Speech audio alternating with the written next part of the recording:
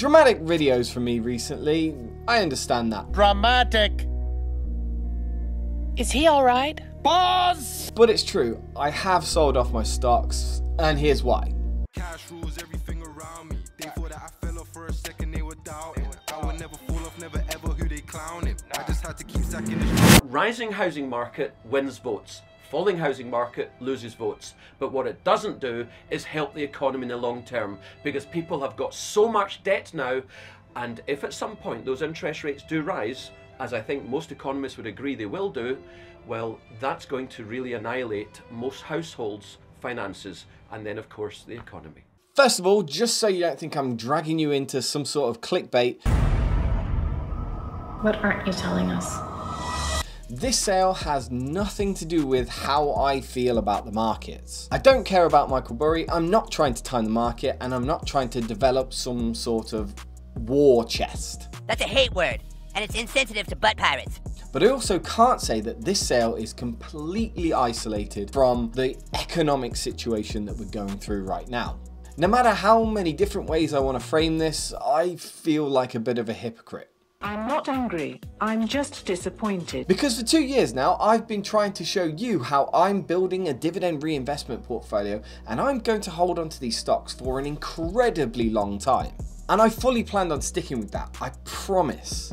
Mentiroso. This week I was supposed to show you that in the month of September, I had the most dividends paid to me in 1 month ever, and I was still beating the S&P 500 on a month-to-month basis. But something happened in the economic world that I can't control, and a very bad financial decision from a younger Briscoe has finally caught up to me. Hello? Hello? Hello? And this is my house.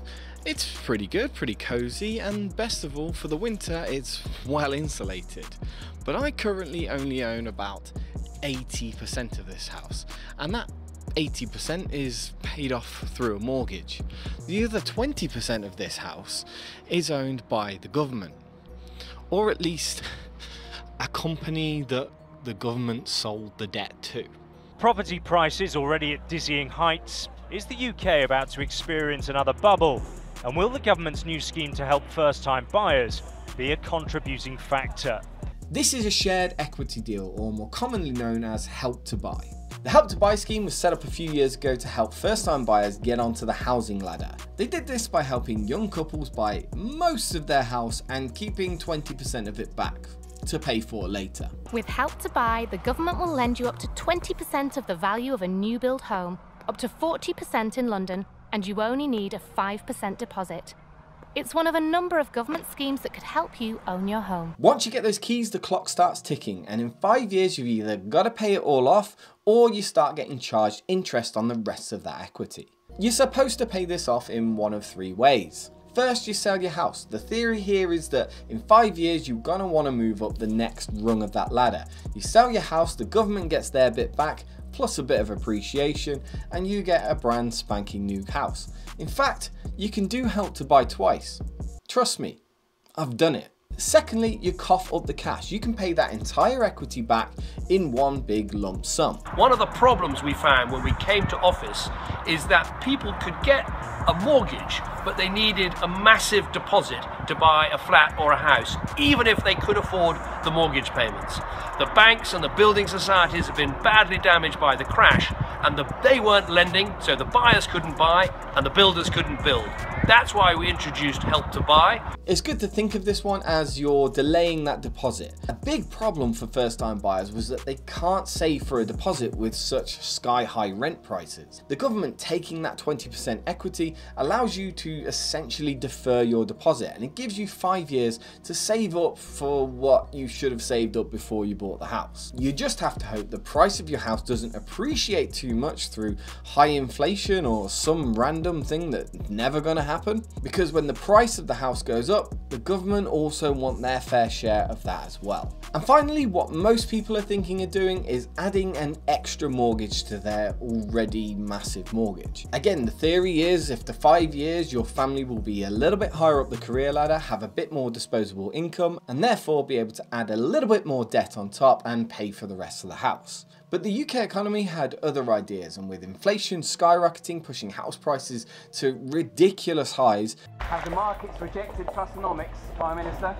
And now interest rates have gone up to levels that are pretty unsustainable for the price of those houses.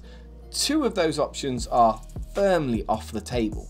The Help to Buy scheme is controversial, with many experts asking, why is the government incentivising borrowing? Why are they subsidising mortgage lending at a time when they're trying to reduce national debt? And what happens to the housing market and homeowners when interest rates start to rise? And I don't think I'm the only one in this situation. In fact, I'm a pretty good saver. Statistics are showing that even in 2022, people are still using Help to Buy to pay for houses, and even people on the original Help to Buy scheme still have not paid off their equity loan. That's just some general fear that I want to push out there about the UK housing market. Call it a miscalculation, call it what you will, but my decision here is to pay this off in cash and get this whole episode out the way. So there goes all of my emergency fund and half of my stock. As painful as it is, I'm still pretty lucky. My stocks were still in the green, I haven't lost anything on speculation, and if I'm honest, I don't feel like I'm selling during a dip, even though I definitely am. The only consolation here is that I haven't actually lost any money. Let's be very clear on that. And as soon as I get my emergency fund back up and running again, I will be back in the market more aggressively than ever. And people who work hard and do the right thing have been able to own a home of their own.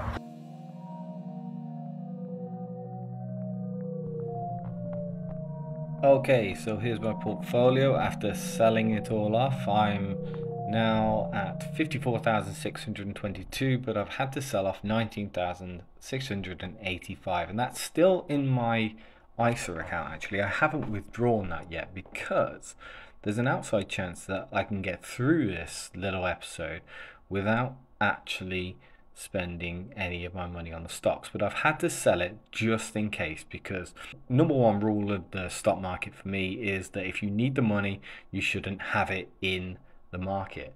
So my job right now is just to keep this in cash for now, just in case I do need it. It's sadly a decision that really is so painful, but I have to do it. So left in my portfolio now is 34,948, and that's 4.67% down. So me selling off all of my stocks that were in the green at the time when I sold, this actually put my portfolio down 10% at the time, and now it's unfortunately back up to 4.66. Trust me, I know that's a bad decision. I know about the opportunity cost that I've lost there.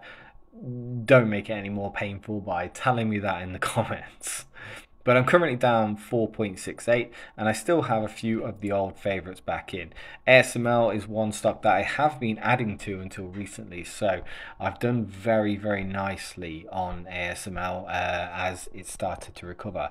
Whether it continues to recover with this market, I'm not so sure. I think this is a small bear market rally before we finally end up with the last bit. At least I'm hoping so. That's the important part.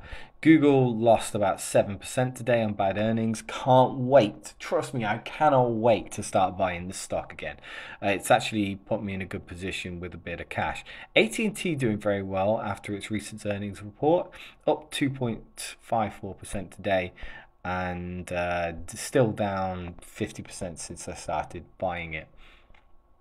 Avalon Bay community is doing very well because of the rent prices that I was talking about earlier. Renting is doing much better than mortgages right now, even better in America. So there is a lot to be said for Avalon Bay, which pays a lovely dividend.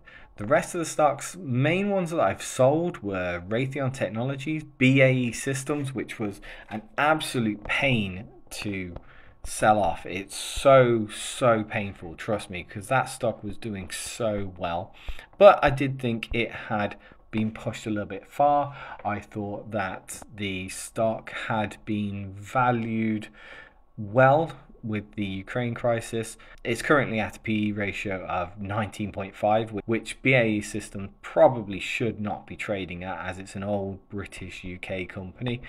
But I would have held this if I wasn't in this crappy financial situation that I'm in right now. I would have held this, I promise. But that was one of the main ones that I had to get rid of. A few of my stocks doing okay. I'm waiting for these to return. Segro had a very, very bad year so far, but is starting to recover, and I have been adding to this stock as well. And like I said, as soon as my emergency fund is built back up, I will be adding pretty much to all these stocks and finding stocks at a good rate. I just hope that the stocks like Amazon, Microsoft and Google are all still quite in the dumpster by the time I have enough money. Two stocks that I couldn't sell though were ASML and KLA, two semiconductor stocks which I think have a massive hold on the semiconductor market. I think those stocks are very important for the future and I wasn't going to sell those. But that's my entire stock portfolio now. It's at 34,957 and that will be going up very aggressively as soon as I've got some money.